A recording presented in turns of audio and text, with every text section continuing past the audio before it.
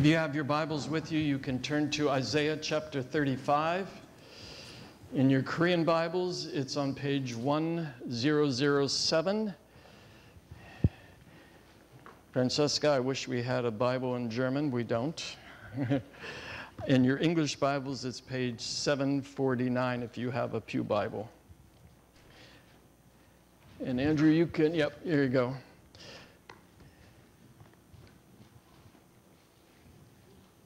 I should also give a thanks to Dr. Rudman, to Jerry, and Dottie. Dottie drove the bus this morning, which was a challenge. But Dottie picked up 8 girls in the dorm, and Dr. Rudman got 5 boys. So thank you to both of you. If any of you ever want to help with this bus ministry, just talk to Dr. Rudman, to Dottie, or myself. We sometimes need drivers. We always aren't available every single Sunday. So thank you, Jerry and Dottie. Isaiah chapter 35.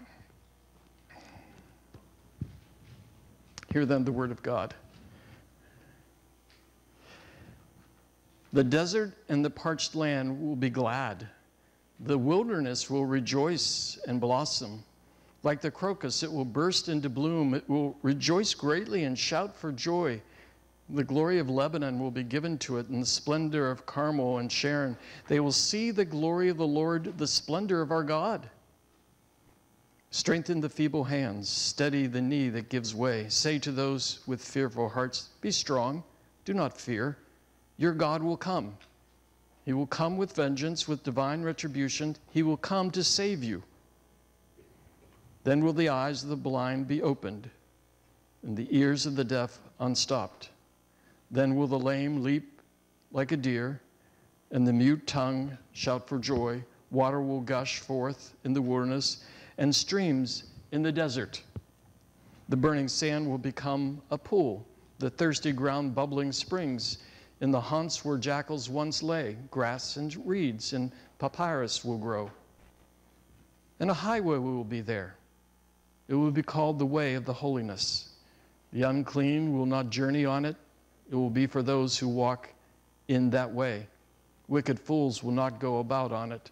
No lion will be there, nor will any ferocious beast get up on it.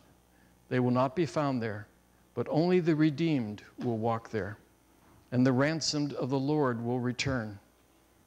They will return unto Zion with singing, and everlasting joy will be upon their head. Gladness and joy will overtake them, and sorrow and sighing will flee away. Let's pray.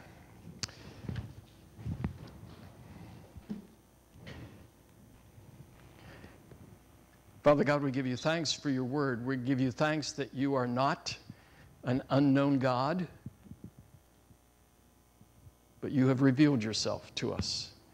You've revealed yourself to us in the person of Jesus and in your written word. And so as we come to your written word, we pray that you would give us understanding. For we pray in Jesus' name. Amen. Some of you are familiar with the British author C.S. Lewis. C.S. Lewis lived in the 20th century. He wrote a number of books, some theological works such as Mere Christianity, but he also wrote a 7-series thing called The Tales of Narnia, an allegory. And it was written for children. And the one that most of you may be familiar with is The Lion, the Witch, and the Wardrobe. I love it. I've watched the movie 1,000 times. I've read the book a few times. It's just one of those beautiful, beautiful pictures of who God is. But C.S. Lewis was also an author and spoke oftentimes in Great Britain. And at one of his times when he was lecturing, he said, God is more willing to meet us than we are to meet God. God is more willing to meet us than we are to meet God. And that's the story of the Bible. I leave this up here for a purpose. This is the Bible. And this is the history of God working for our redemption. It has these red threads running through it because every book in the Bible talks about Jesus. Every book looks forward to Jesus coming. And we've been in the book of Isaiah before, but we're in the book of Isaiah again this morning. And so we call all of this history that's in the Bible redemptive history, because it's the story that God wants to know you. And it's the story of us not wanting to know God. It's a story of us running from God and rebelling against God. And it's a story that God continues to pursue us. Even when we want nothing to do with him, God loves us so much that he pursues us. And so it's not surprising when you come to the book of Isaiah, a book that was written 700 years before the birth of Jesus, that Isaiah the prophet in chapter 1 through chapter 34 shows us who God is. And not only does he show us who God is, he tells us who we are. And with a great deal of clarity, he speaks rather bluntly about who we are. Listen to these words in verse 9 of chapter 30. And he's not talking about the pagans who lived in Assyria or Egypt. He's talking about God's people. He's talking about people who went to church every Sabbath. He says, "For these are rebellious people, deceitful children, children unwilling to listen to the Lord's instructions." And so the Bible makes it very clear in all of its pages that we don't by nature want to know God. That's not our nature, to want to know God, much less trust him. We like being the captain of our own ship. We like making decisions for ourselves. We like to pull ourselves up by our own bootstraps. We like to figure it out on our own. We like to depend on things around us when we're in need. We can act religious, much like the Jews in the Old Testament did. We act religious. We come to churches. We sit in pews. But so often, even though we sit in pews and we come to churches, we ultimately place our trust in other things.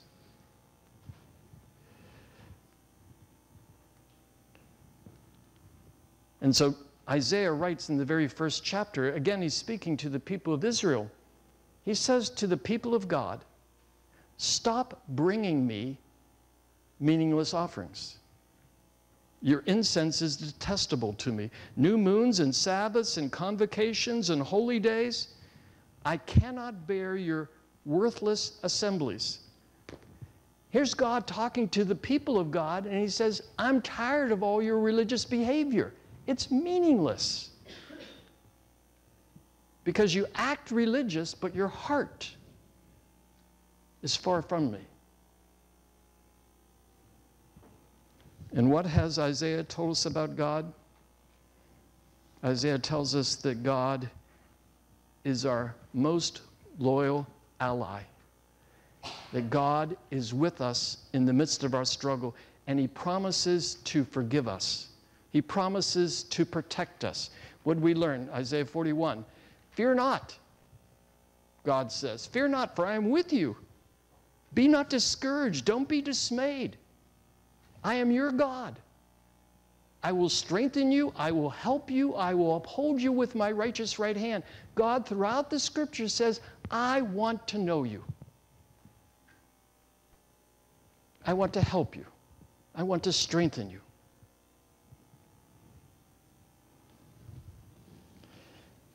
And he wants to forgive us. So in chapter 1, Isaiah says to the people, after telling them, "Don't come to church anymore.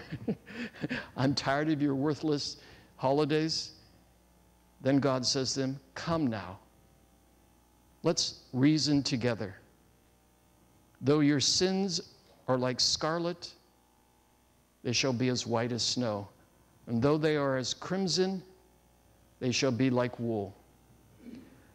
God is faithful to us even when we are unfaithful to God, and he wants to forgive us our sins.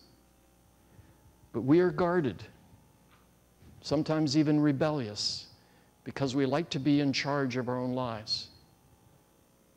So in chapter 34, in chapter 35, God is saying to us, you're at a point in your life where you need to make up your mind. Who are you going to serve? Who are you going to trust? And that question is put to us each and every day. Who are you going to trust? So often we have what I've called substitute saviors. We put our trust in things that we think were going to make us happy. And we buy a new car, we buy a new house, we increase the money that's in our 401k, we get a college degree, or we get specialized training, we get a promotion at work, and we get a new skill, and we add that to our portfolio. And we add all these things. We talk about our children, we talk about our grandchildren, we take pride in them, and we should. But we think all of those things are going to ultimately give us purpose and meaning in life. We trust in friends. We take pleasures in this world to sometimes ease the pain. And Isaiah is urging us. Well, God has created many good things in the creation, and many good things that we are to enjoy. He's saying, if you really want to find meaning and purpose, if you really want to understand what life is about,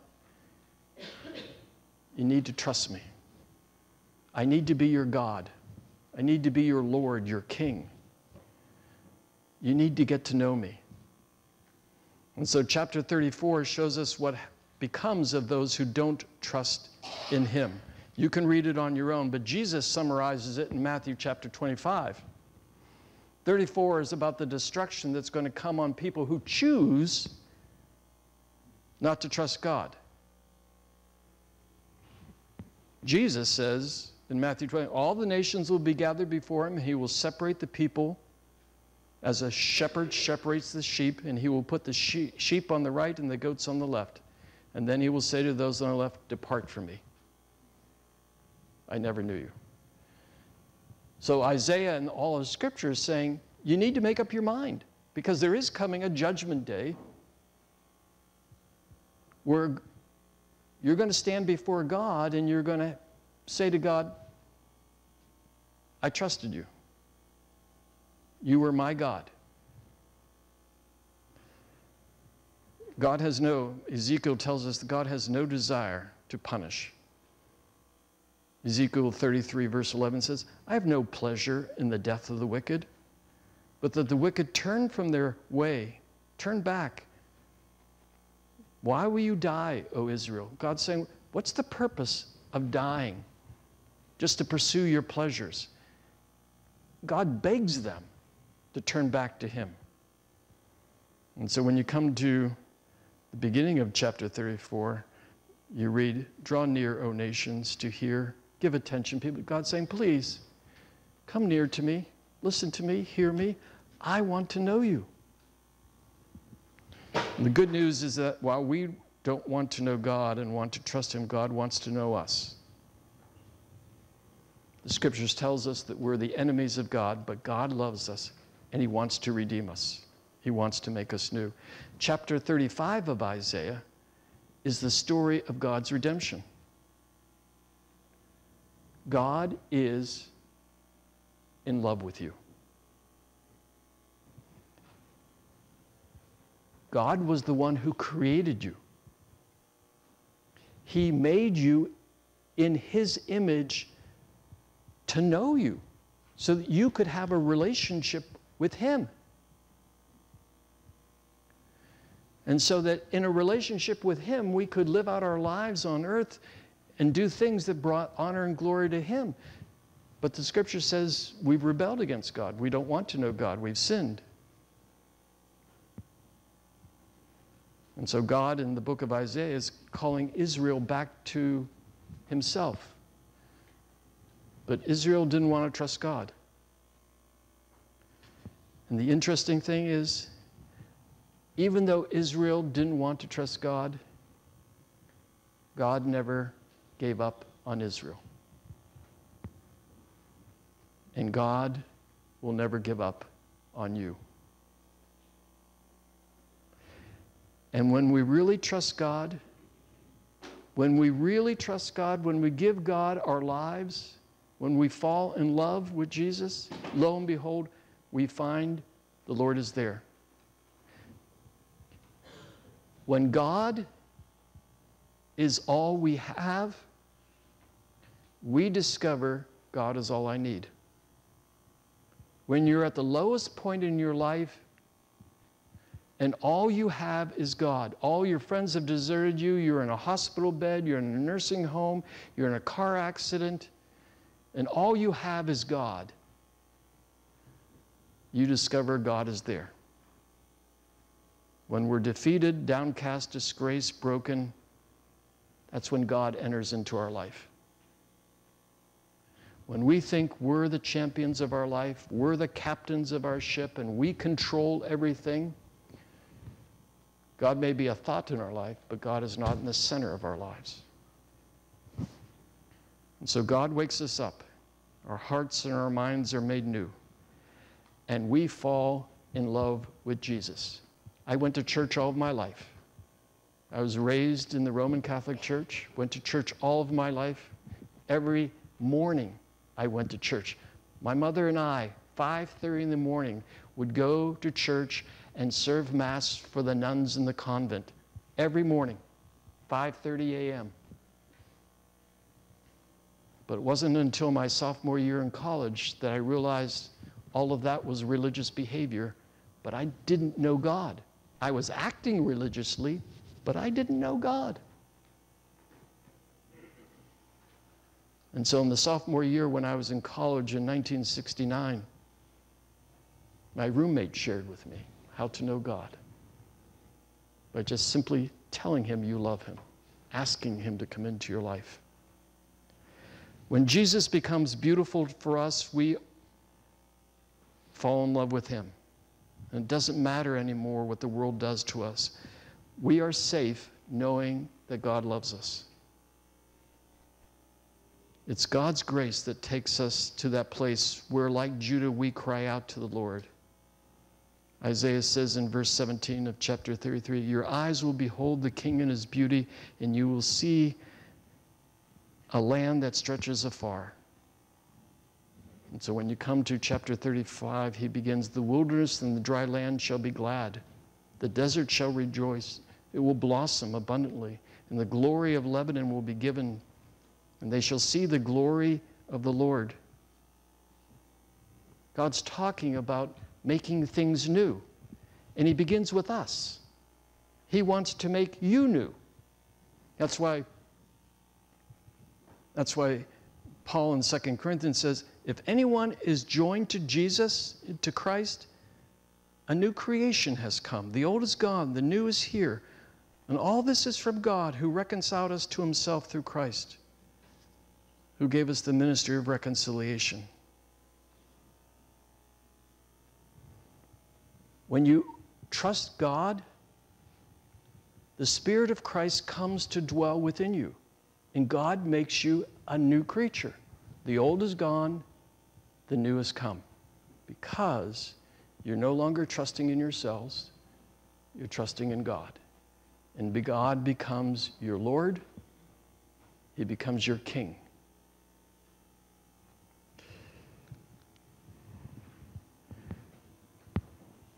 What do we contribute to all of this? We contribute nothing. There's no religious behavior that you can offer to God. You can come to church like I did 7 days a week. That doesn't get you into heaven. You can do works of mercy, and you can feed the poor and clothe the naked, and that's good and that's important, but that in and of itself won't get you to heaven. So we come to God blind and dumb and deaf, and God gives us eyes to see. He opens up our ears so that we understand the Word of God when we read it. You know, I find it very interesting. When you go to the Gospels, Matthew, Mark, Luke, and John, that tell the story of Jesus, one of the interesting things about the gospel, particularly in the Gospel of Matthew, is that you read that Jesus was in Galilee, or Jesus was in Nazareth, or Jesus was in Judea, and he was preaching the gospel of the kingdom, and he was healing the blind, the lame, and the lepers. And you wonder, is that just a coincidence that Matthew keeps referring to Jesus preaching the gospel of the kingdom, and in the same sentence, and he was healing the blind, causing the lame to walk, raising the dead? I don't think it's a coincidence. I think the gospel writers, Matthew, Mark, Luke, and John, were helping us to understand what Isaiah is saying. When God begins to redeem, he begins with us.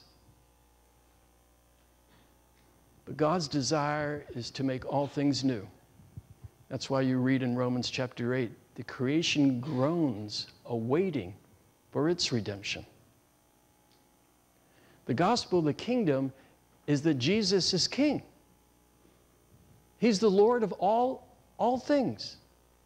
And to demonstrate that he was the king, and that the kingdom of heaven, as we pray in the Our Father, is coming to earth, he demonstrated he was the king. And so he healed the blind. He healed the lame that could not walk. And he raised the dead. As demonstration, kingdom has come. I'm beginning a new thing. And the new thing begins with you and I. In verse 8 and 9 of Isaiah, he says, "And a highway shall be there, and it shall be called the way of holiness. The unclean shall not pass. And it shall belong to those who walk on the way, even if they are fools. The lion shall be there, no lion shall be there, nor shall any ravenous beast. They shall not be found there, but the redeemed shall walk there."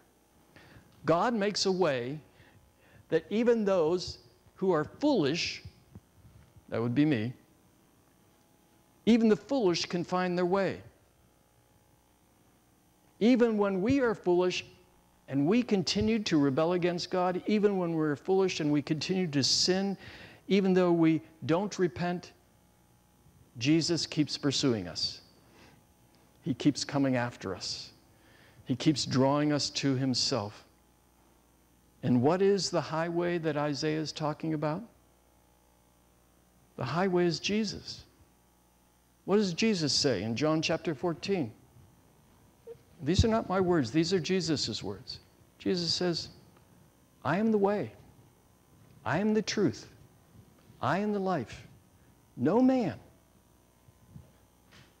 can come to the Father but by me." Those are the words of Jesus.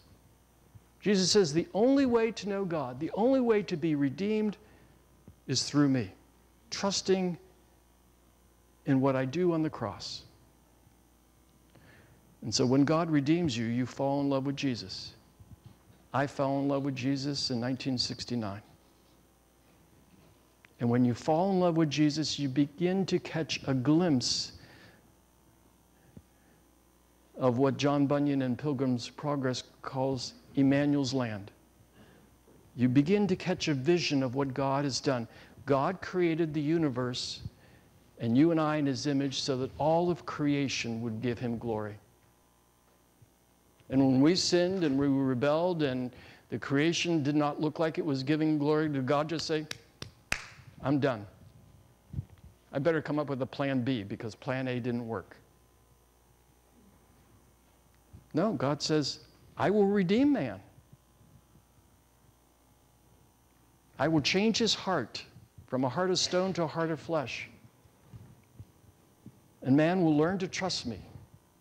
And with his mind and his hands, he'll begin to work in the creation. And one day when I come back, I will make a new heaven and a new earth so that all things, even as in the creation, bring me honor and glory." And the wonderful thing about it is we need to catch a glimpse of what God is doing in biblical history because you're a part of it. You're a part of it. God called me He's called you. Why? Not because I'm good, not because I'm religious, but by His grace and His mercy. And He's called you to be part of something that is big, really big. He wants you to be a part of God's family so that when He establishes the new heaven and new earth, you can rule with Christ for all eternity, not for 1 or 2 years, for all eternity. Live with Jesus and rule over the new heavens and new earth. And that's why Isaiah chapter 35 ends with verse 10. And the ransomed of the Lord shall return, and they will come to Zion with singing. And everlasting joy will be upon their heads, and they shall obtain gladness and joy, and sorrow and sighing will flee away. Isaiah was giving, 700 years before the birth of Jesus, Isaiah was giving the people of God a vision of what God wanted to do.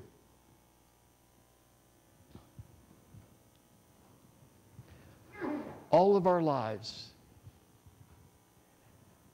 all we've wanted is to be happy. Right? Whether you're 12 years old, whether you're 18 years old, whether you're 40 years old, or whether you're 70 years old, all of our lives, we just want to be happy. We want to be content. We want to sense that our lives have meaning and purpose. And for some reason, we don't know why, we always feel discontent. We're never happy. Something always comes along to ruin it. But God is saying, trust me enough to follow me, and I will bring you home with singing, and I will give your life meaning and fulfillment in knowing me and serving me, and I will overwhelm you with joy, and sorrow and sighing will flee away. The invitation of the Scriptures is to know God. And God says the way to know me is through Jesus. And our decision is, what are we going to do with that? Isaiah is writing to the people of God 700 years before the birth of Jesus, and he's saying to them, time's come. You need to make up your mind. Who are you going to serve? And so God asks us this morning, who are you going to serve? God is saying, trust me enough to follow me, and I will give you joy. Let's pray.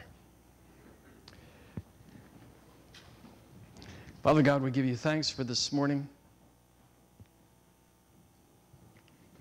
We give you thanks that you love us. And while we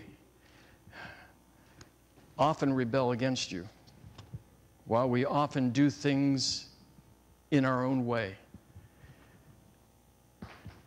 you continue to pursue us because you love us. Help us to understand this morning that you love us. And for those this morning, Father, who don't know you, help them even this morning in the quietness of their heart to reach out and say, Lord, I'm a sinner, but I need you. Come into my life. Be my Lord. Be my Savior. For we pray in Jesus' name. Amen.